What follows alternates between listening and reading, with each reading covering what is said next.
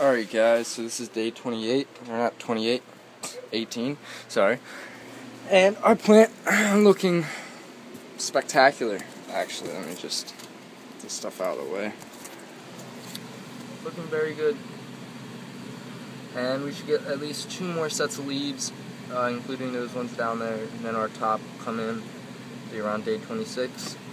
And then we'll be able to hopefully see our pistils come up soon after that.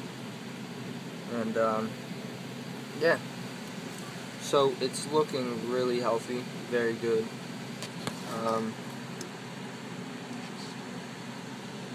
Away from all that light, there we go. So that's the new growth right there, and it's looking very healthy. That's day 18. And then I'm going to show you guys the seeds, where they're at right now. One's got probably like another 8 hours. It's poking out, but not enough.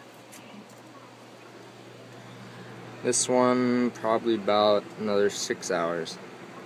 And then they're ready to plant. So that's that right now.